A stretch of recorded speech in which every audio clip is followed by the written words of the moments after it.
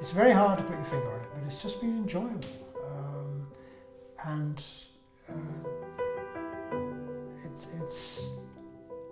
we've gained several new friends.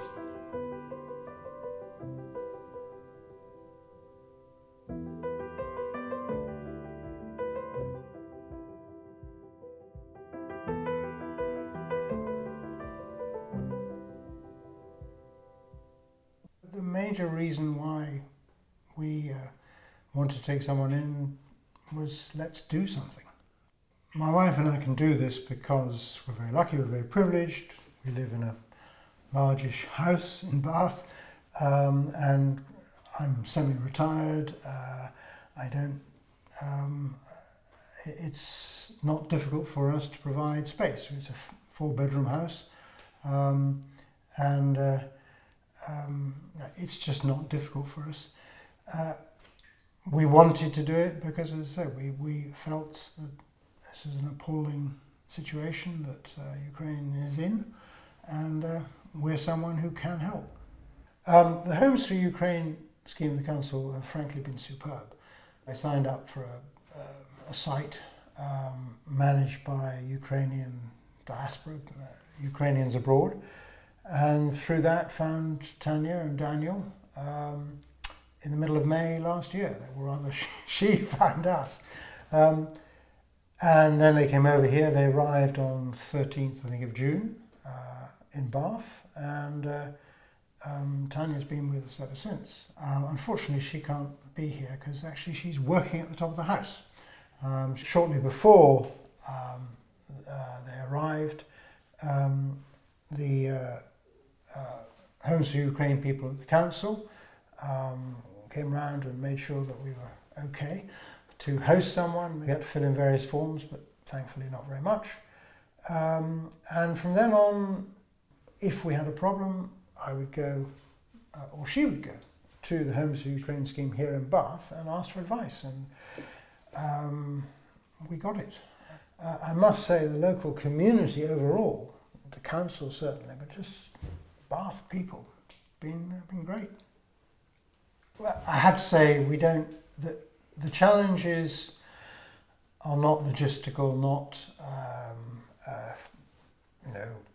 how do we arrange money, for example, or shopping or anything like that. Money is not a problem. We get £500 a month now, money from the central government and money topped up by the council, which is frankly fine. We've never really had a conversation about money with her. She does her own shopping, her own cooking. She occasionally makes us a delicious borscht and bread, but I mean, we cook for her as well. But on the whole, she cooks for herself. She's independent, shops for herself. She refuses to drive, and so she goes about town on buses and walks and everything. Living in the house, it's not a problem. She, in a sense, the top of the house is hers. She's got her own shower room, bedroom. We had her son Daniel with us as well for about 6 months. He's now back in Kyiv. And it was great to have them. We actually, I think, almost benefited more than they did.